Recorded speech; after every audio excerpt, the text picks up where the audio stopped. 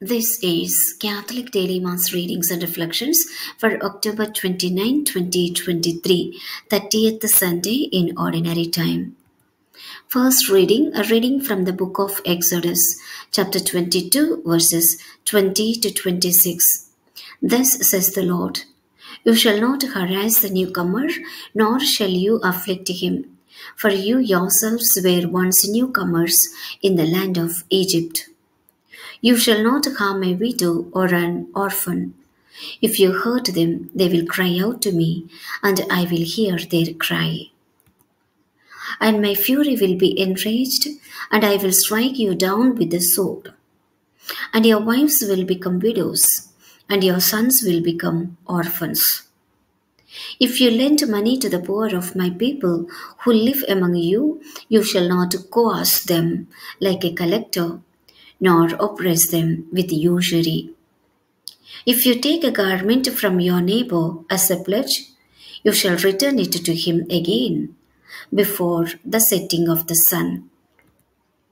For it is all that he has to cover himself, to clothe his body, nor does he have anything else in which to sleep.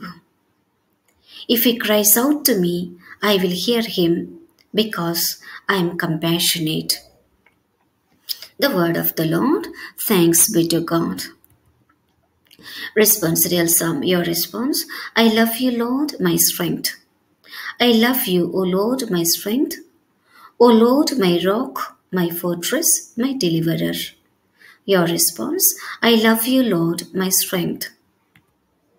My God, my rock of refuge, my shield, the horn of my salvation, my stronghold. Praised be the Lord, I exclaim, and I am safe from my enemies. Your response: I love you, Lord, my strength.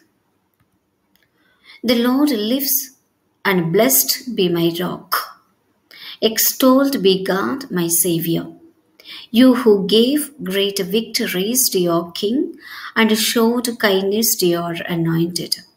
Your response: I love you, Lord, my strength. Second reading, a reading from the letter of St. Paul to the First Thessalonians, chapter 1, verses 5c to 10. Brothers and sisters, you know what sort of people we were among you for your sake. And you became imitators of us and of the Lord, receiving the word in great affliction with joy from the Holy Spirit, so that you became a model for all the believers in Macedonia and in Achaia. For from you the word of the Lord has sounded forth, not only in Macedonia and in Achaia, but in every place your faith in God has gone forth, so that we have no need to say anything.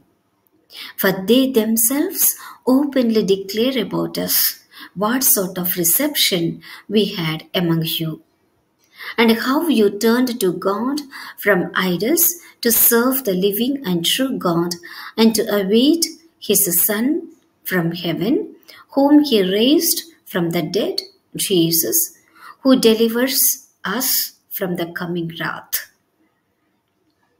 The word of the Lord. Thanks be to God.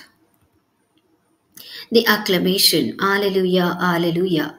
Whoever loves me will keep my word, says the Lord, and my Father will love him, and we will come to him. Alleluia, alleluia. Gospel.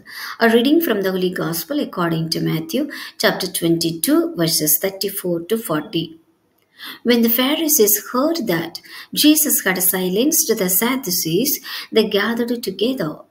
And one of them, a scholar of the law, tested him by asking, "Teacher, which commandment in the law is the greatest?" He said to him, "You shall love the Lord your God with all your heart, with all your soul, and with all your mind. This is the greatest and the first commandment. The second is like it. You shall love your neighbor as yourself. The whole law and the prophets depend on these two commandments." The Gospel of the Lord. Praise to you, Lord Jesus Christ. Today's reflection on the readings. My dear brothers and sisters in Christ Jesus. In the Gospel reading of today, Jesus summarizes the law in Hebrew scriptures or the Mosaic Law of 613 precepts into two commands: to love God and to love one's neighbor as oneself. Jesus quotes these from Deuteronomy 6:5 and Leviticus 19 verse 18 respectively. You shall love your neighbor as yourself. Matthew 22:39. Loving oneself is key to loving others. And when you can love others, you are concretely manifesting your love for God. Everything else about loving God, our piety, our daily masses, our scripture reading, and rosaries will have genuine meaning. My dear friends, we are currently living in an environment full of political and social tension, but Jesus is calling us to practice tolerance and empathy, as well as to give and treat everyone with the fundamental dignity of the human person.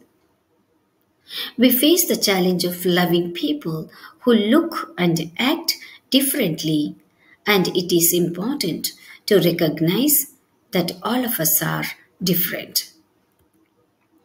My dear family of Mother Mary's protection, Jesus is calling us to leave aside our differences, implicit biases, and prejudices, and start replacing them with love. Jesus also calls us to question ourselves. What are our priorities in everything we do, as we tend to overtake unimportant situations over the need for love? The message of Jesus is all embracing and covers all our relationships, from family, friends, and partners. The covenantal relationship with God is also a call to a covenantal relationship with one another. Prayer. Loving God, help me to serve you alone and to give you glory in everything that I think, do, or say. Amen. My dear friends, please do like, share, and subscribe. Thanks for watching. God bless you.